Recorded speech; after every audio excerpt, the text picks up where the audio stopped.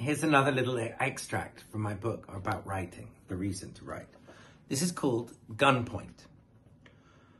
One of the most pressing questions I have about human society is why, when it comes to creative people, such low expectations prevail. We're reminded endlessly of the household names, the Shakespeares, the Hugos, the Tolstoys, and the Goethes, but we're never expected to rival them in quality or quantity of their output. It's as if they're in a separate pantheon of their own, and God help anyone who thinks they have even an outside chance of creating anything half as good. The literary world's dumbing down of anyone trying to break into the world of writing leads to chronically low self-esteem. I've met a great many aspiring authors who don't push themselves because they're just too fearful of agents, of publishers, of critics, and of readers too. 20 years ago, I inherited a box of papers left by my grandfather, the Sardar Iqbal Ali Shah. Inside, I found a treasure trove of material, most of it notes from his travels through Arabia in the 1930s. On a little scrap of paper, I found a single line typed out, and I've saved it, as though it was exceedingly important. It said, "Write as though a gun is pointed to your head." As chance would have it, my Swedish film crew and I were arrested in Pakistan shortly afterwards.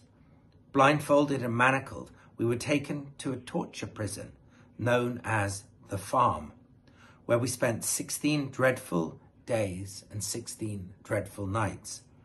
Early during the ordeal, I was dragged outside in the middle of the night. A pistol was pressed against the side of my head, and I was told that the end of my life had come. As it turned out, the execution was a mock one, laid on to destabilize me, which, oh my God, it did. The reason I mention it here is that, although intensely unpleasant, having a gun pointed at my head and the trigger cocked, it did wonders to focus my thoughts.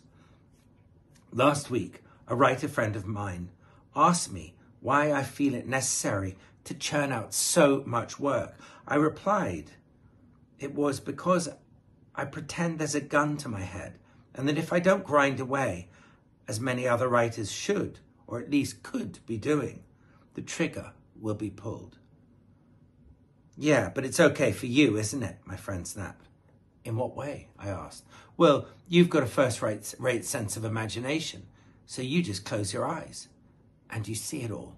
"See what?" "See the gun at your head?"